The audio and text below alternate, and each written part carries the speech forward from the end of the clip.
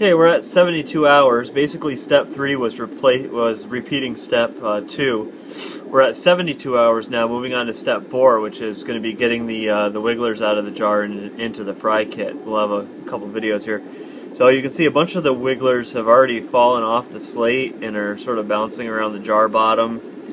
You can see the spawn. We did obviously have some more unfertilized eggs. We've got a bunch of wigglers going on there on the slate, and some that haven't really even hatched out. So what I like to do to try and help the hatch out process along is to now just put the air stone and the air bubbles right on the spawn, and this is going to knock loose any wigglers, and also it helps to crack open some of the egg casings so that the rest of the eggs can actually hatch. It's just basically just speeds up the hatching process that would really occur over the next 12 hours or something.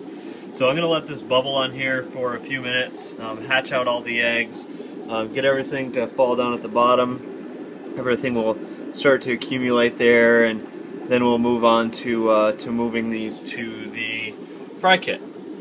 So this is part 1 of our step 4 of this process.